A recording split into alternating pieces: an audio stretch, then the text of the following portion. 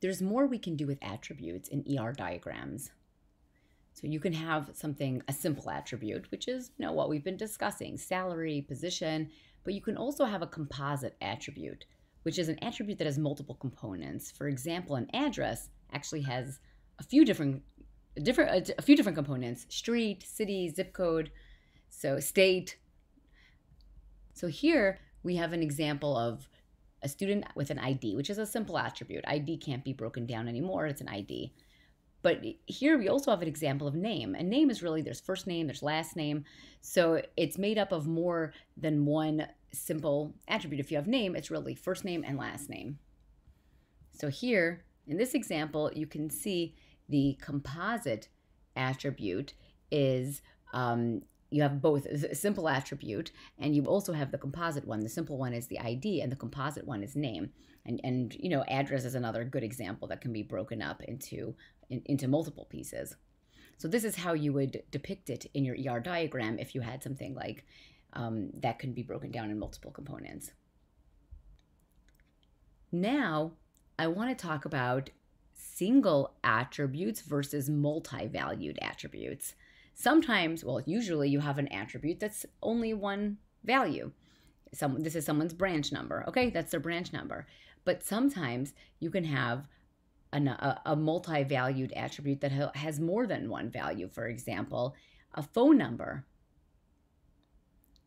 Someone can have multiple phone numbers or multiple hobbies. So now you depict that in a different way. While this would be a single valued attribute, social security number, you only have one of them. ID, GPA, you can only have one. But then we get to this case where phone number, maybe I have a work phone number, I have a cell phone number. So how would you depict that if you wanted to show that someone has more than one phone number? You can do the double oval. And that shows there's more than one, maybe email address, address, if you have multiple. So if there's a case in your database where someone can have multiple of them, you depict it with the double oval. So here's an example where you have, the ID is our regular, our single one, but then you have these multi-value attributes such as address and phone, where someone can have multiple addresses and multiple phone. And you can see here it's broken down as well.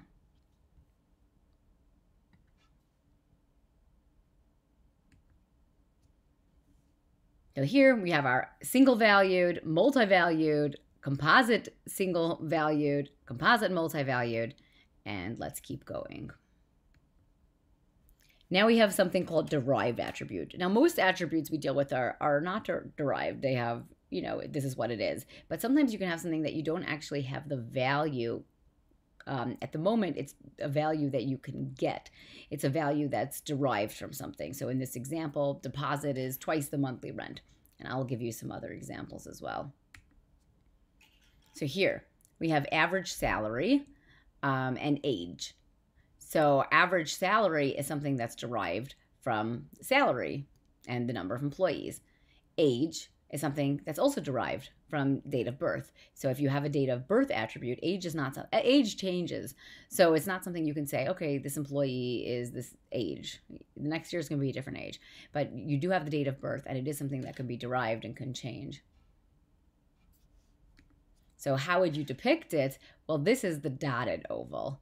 So now we have a dotted oval that we're going to add. So if it's something that's derived that you don't, it's not like this thing that you currently have, but it's something that's derived or computed from something else, then you would put it in this dotted oval.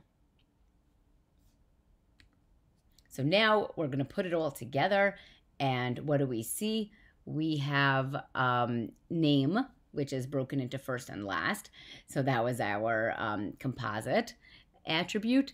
And we have our ID, which is our regular single, simple attribute. And then we have our phone, which is our multi-value attribute, because if someone can have multiple phone numbers. And then we have our age, which is derived. It's derived from this other field that's date of birth that's there. So now we learned how to create the composite, where if something kind of goes together with something else, you would put it in composite to show that they're, it's kind of connected in some ways. It's a part of the other one. And then we also show the double oval, which shows that there could be more than one. And we also can show this dotted oval, which will show this is something that's derived. So now our ER diagrams are much more complete, a little more complicated, but a lot more complete.